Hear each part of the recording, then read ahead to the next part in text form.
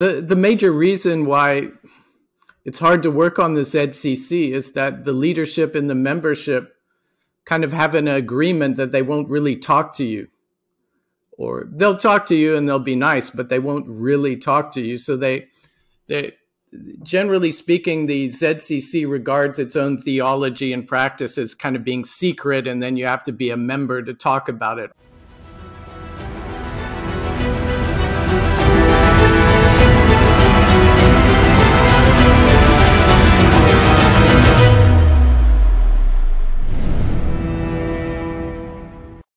Yes, everyone, welcome to the channel. Today we'll be talking about Lekganyane and the early ZCC church. Interesting, right? This will be a three-part series. Today being part one, we'll simply look at the early lives of Lekganyane, his surroundings, challenges, and stuff like that. So do stick around till the end. Without any further ado, as you can see that I'm not alone. I do have a very special guest with me, Dr. Barry Morton. Are you well enough? Hi, how are you? I'm doing good. How are you, Percy? I'm great. Before we get into the video, I have to admit one thing. It was so hard for me to get hold of you. I called Unisa. They said, nope, you were nowhere to be found. I then decided to check in your LinkedIn accounts, your Facebook, Instagram, Twitter. Nope. You were nowhere to be found. But I'm glad you're finally here and you have managed to sacrifice some time so that you could be with us. I really do appreciate your presence, and thanks, man. Hopefully our guests do appreciate you being on the channel. So since there's not so much information about you on the internet, you have written a lot about other people and basically like the South African church history. But then when you get to look at your life, there's not so much on that. So with that, may you kindly please tell us about yourself, your background, where you've been, and what makes you sort of like an expert when it comes to the history of Lekganyane and the early ZCC. Yeah, well, I mean, I'm American, as you can tell from my accent, but I actually grew up in Southern Africa. I grew up in Botswana mainly, and I actually went to school in SA in Zimbabwe as well. So I have a long history with the area. I know it really well. And then when I got older, I got a PhD in African history, and I've been writing about Southern African history for almost 30 years now. I worked at what was then called the University of Natal, Durban for a while. I was associated with UNISA for quite a while, although I'm not anymore, and I still live here in the US. So I guess you could say that I keep writing about history just for my own personal creative purposes, although I used to do it professionally. So regarding family, how does that look like? Family? I'm not quite. I mean, my parents still live in Botswana, but I live and work here in Indianapolis. So when did you leave Africa?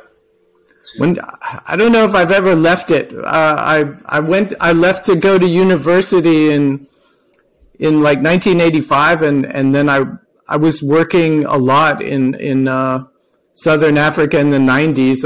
I had various jobs and various contracts, but I pretty much lived in the U.S. since about 2000. Although, you know, I have been back a lot.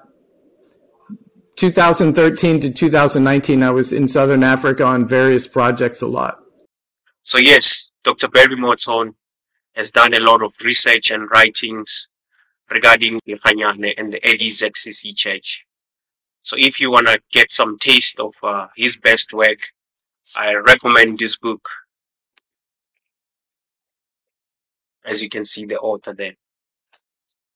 I'll leave a link in the description. So you should know there's not going to be any discount if you use the link in the description. The book will probably cost you like 300 rand. So yes, take that 350 and purchase this 300 book. You'll be left with 50 rand. So yeah, that's wise. Do get the material. It's worth it.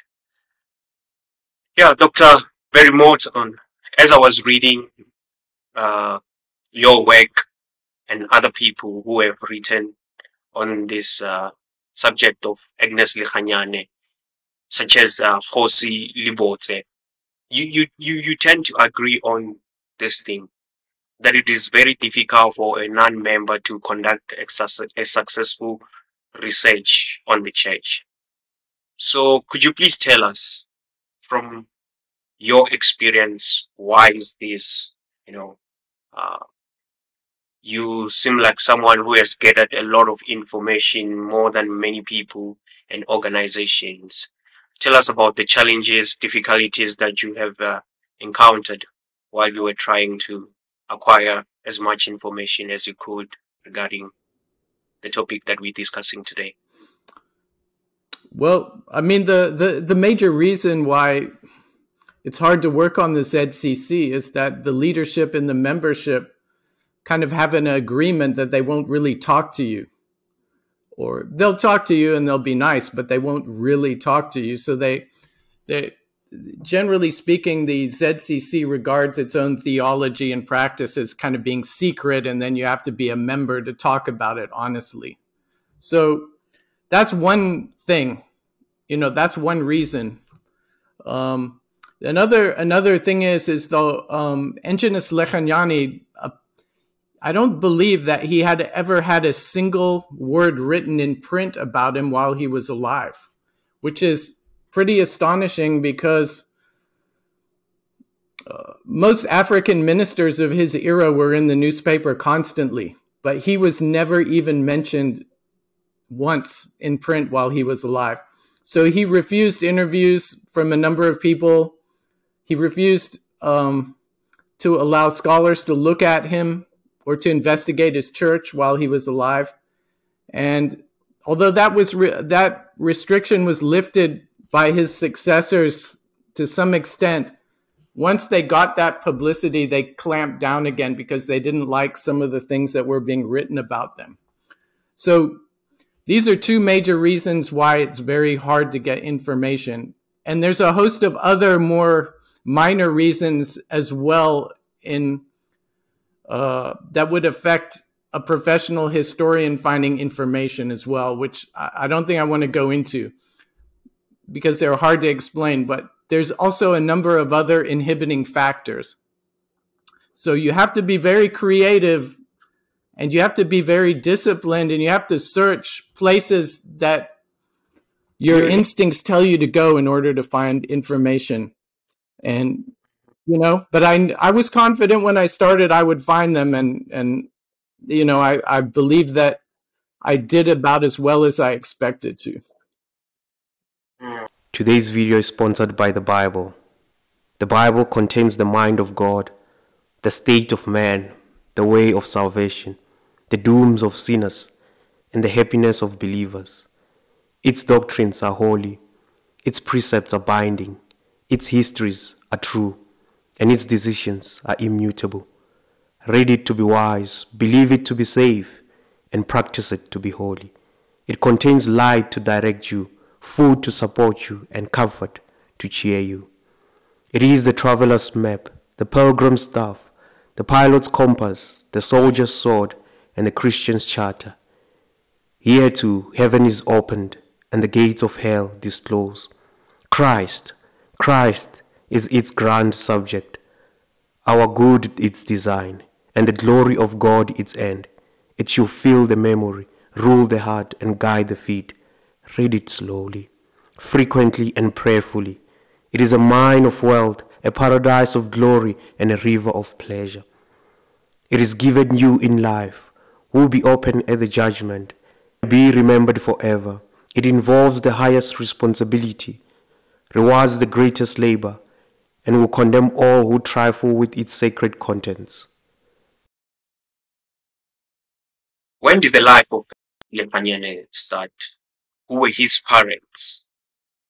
Could you also touch on how his early childhood was like? Was he really born in the sacred mount of Tabahomo? And was he born and did he grow up within the Mamabolo chieftaincy? Yeah, well, I think the first 10 years of Engenas' life, he was probably lived a comfortable peasant existence. But when he was 10, I think he went through a terrible, terrible time. Not only him, but all the Africans around him went through terrible times. So he had his teenagehood would have been very traumatic. So the first thing that happened is that the chief, or the unrecognized chief that his family followed, was not given a location or a homeland or a reserve by the government. And this put them in a real problem because they had nowhere to live. So the chief, or not really the unrecognized chief, Jacob Mamabolo, was forced to go and make deals with farmers about where they could live. So they had to move constantly. And then while they were moving around, this disease called rinderpest hit, which killed basically over 90% of all cattle and livestock. And also wild animals died as well. So that made hunting difficult because all the game was, all the springboks would die, etc., So it became hard to hunt. The cattle died. And then this was followed by 2 terrible years of drought. And the combined hunger and drought was then led to serious outbreaks of disease going on. So there were all kinds of plagues going on, malaria, smallpox, you name it. So serious hunger, serious disease, being forced to move from where you'd grown up with no real land tenure, no security. This is what he was forced into as a young man. And then after that, then the South African War breaks out in 1899, which was even more problematic for the Mamabolo as well as Engenas' group. The Transvaal government stole whatever food they had. They forced them to provide, free labor. Basically, it was a kind of slavery. They'd show up, force you to build armaments and take your food, etc., etc. And then the Mamabolo decided to make a deal with some farmers whose farms were now kind of devastated in the action. So they went to live at Turfloop, a farm that is now the University of Limpopo. And so Engenas spent about 4 years on this Turfloop farm during the war. And when the hostilities and all this terrible times were over, the farmers who owned this land, the farmers who lived in Joburg, had the government steal or impound all the cattle that belonged to this group. So Engenas' father's cattle were taken along with all the other cattle. All their wealth was taken because allegedly they hadn't paid rent, okay? And so they were forced to go to the Transvaal Supreme Court to get their cattle back, which they, against all odds, succeeded in getting their animals back several years later. But that still left them with the same problem. They got their cattle back, but where are they supposed to live? Because obviously those farmers kicked them out if you're having a court case. So let's just say that from the time Engenas was 10 to 18, that he and his family lived a highly precarious, poor existence, full of uncertainty and devastation. And the only way they recovered was that this government official who actually impounded their cattle, took kind of pity on them, and he put them on a farm right next to the Mama Bolo Reserve without telling anybody. Like, he did it without permission from his superiors. And he kept that secret for about 15 years from the Transvaal government. So Engenas' family, about 1904, 1905, get their cattle back, and they get put on this farm in a highly secretive arrangement. And that puts him within a kilometer of Mount Tabajone, right on the border. And then from that time on, his family seemed to be very secure. As he heads on in, as he's now paying taxes for the first time, he's now 18. So as an adult, finally, he gains some security. So like during this period of suffering, tribulations, and more like external persecution, what kind of education, truth, and he had no education. He wasn't educated then. He only got educated once he got put on a farm, this farm right next to the Mama Bolo Reserve, literally right on the fence. And then at the age of 18, 19, he went to school for about 3 years, walking into the reserve. And he went to this small Presbyterian school, which was run by an educated woman from the Transkei called Annie Mahlentle. And that's where he gained whatever education he had. About 3 years of primary school. We don't know too much about that time, but he could clearly read and write, although he didn't write much down himself ever. And he could speak English and Afrikaans, so I assume some of that came from that Presbyterian school.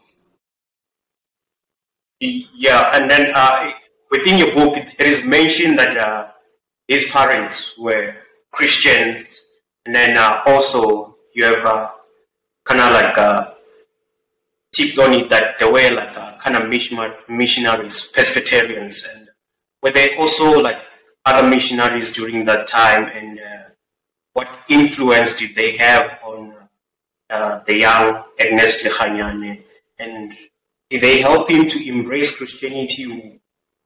Which time did you really like embrace Christianity? All right. Well, it really appears that Engenas was first baptized when he was attending this Presbyterian school when he was about 19, 20, and his parents only joined the church at that time.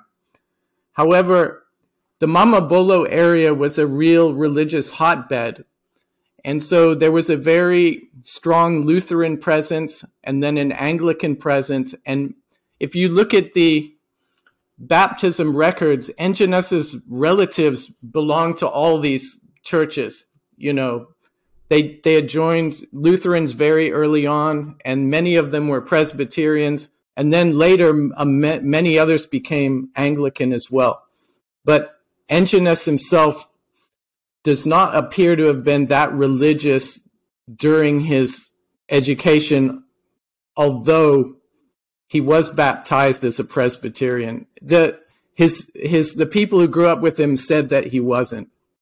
So it doesn't really appear until he left to start in migrant labor that he was that religious. Yeah, and then with that, him leaving the Transvaal to go to Boksburg as a migrant labor, which was around the 1910s. By this time already he has some Christian theology practices within him, probably, you know, aligning more with the missionaries that were present. You mentioned the Lutherans, Anglican, and Presbyterian. But then, however, in Boksburg, he comes across faith mission. I just want to know, and I think it might be helpful for the viewers also, just to get an understanding of how did the AFM get to South Africa, and how different was it from the more Protestant, such as the Lutheran, Anglican, and Presbyterian. Also within that, how was Engenas' perception when he encountered the AFM, the relationship that he developed with them? No, the apostolic faith mission, which is mainly an Afrikaner church today, was much different when it first started. It basically came out of Los Angeles in the United States when the Pentecostal church first emerged. It started off in 1906 or so, and it spread rapidly across the world. So Apostolic Faith Mission, or the early Pentecostals, they believed heavily in the book of Acts, and they wanted to incorporate in their church practices things like faith healing, speaking in tongues. They wanted to see people with religious power creating miracles to help ordinary people in their problems. Okay? They were much more, their services were much more dramatic and emotional than, let's say, the Lutherans or Presbyterians, who would just sit there and listen to the Maruti talk for 90 minutes, and then sing hymns from the hymnal. You know what I'm saying?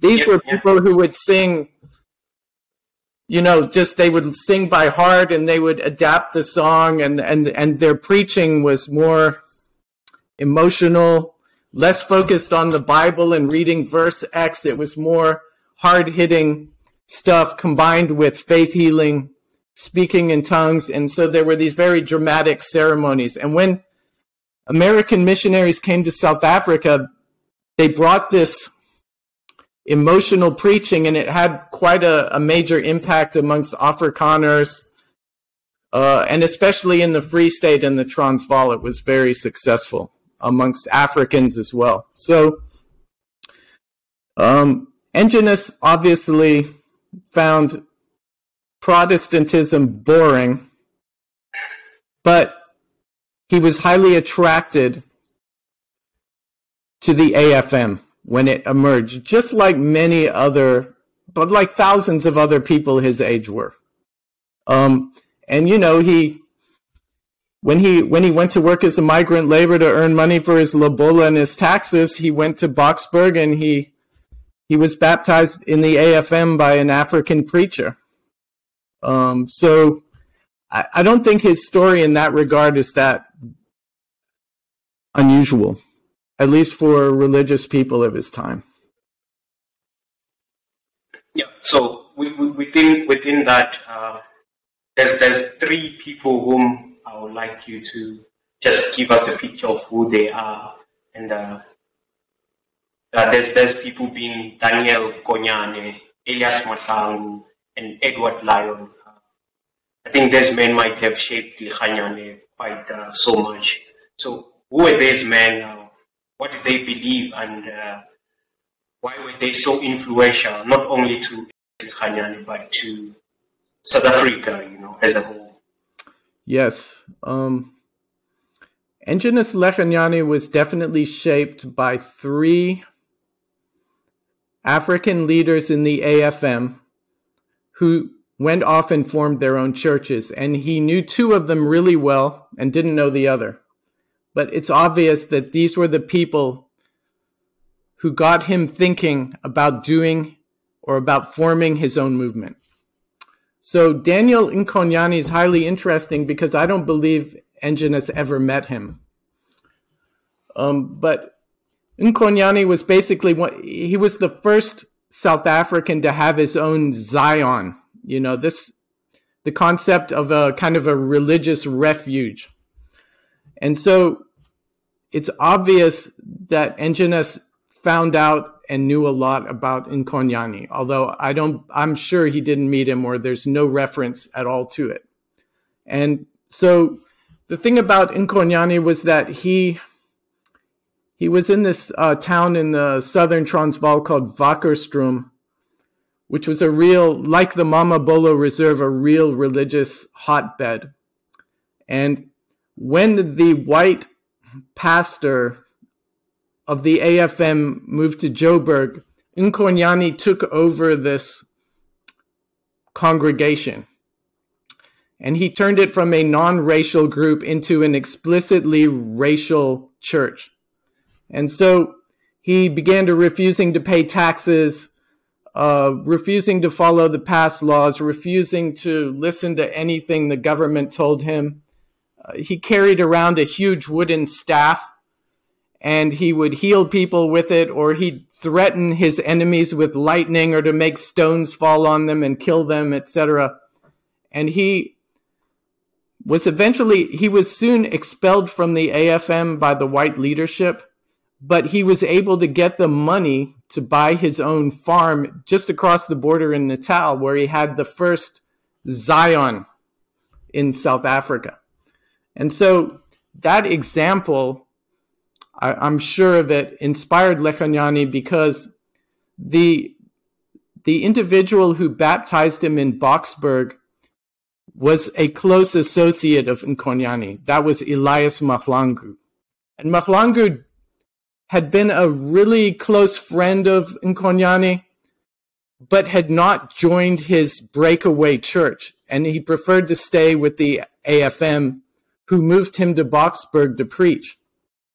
So Elias Mahlangu actually was calling himself Elias Nkonyane while he was in Boksburg. And Lekganyane then became a very important member of the Boksburg church, AFM church, and then later preached under Mahlangu as he in turn broke away from the AFM. So I think that's the connection between Nkonyane and Lekganyane. It's more through the intermediary and the example of the first Zion. Yeah, and this relationship or admiration of Engenas Lekganyane to Elias Mahlangu and Edward Lyon didn't last forever. There was a time where, the bonds did break. Just could you please explain to us what went wrong there? What happened? Let me jump back. I'm sorry, I forgot to talk about Edward Lyon as well. Oh, yes. The second person to form a Zion in Southern Africa was Edward Lyon, who was actually a Mosotho who lived in Boksburg while Engenas was there, working for the AFM, and then who was sent to Basotho land or Lesotho to go and run the AFM in that country. And so in 1920, after 8 years of being the AFM leader in Basotho land, Lyon was given by a chief who he had converted. He was given a big piece of land at a place called Kolonyama. And so at that point, Lyon declared his own independence from the AFM, and he began his own Zion at Kolonyama. Okay?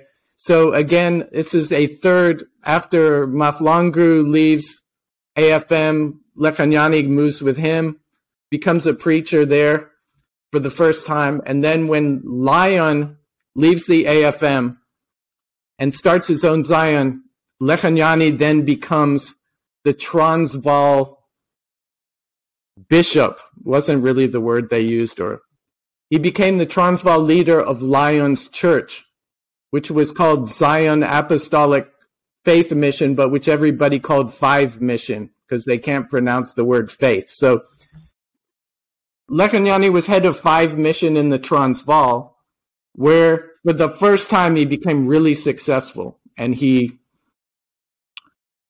converted more people in the Transvaal really than Lyon had recruited elsewhere in the organization. And so this is when I think Lekganyane gets the idea maybe not for the first time, but he sees that it becomes feasible for himself now to form his own movement. You know why I'm displaying this. So tell her what you must.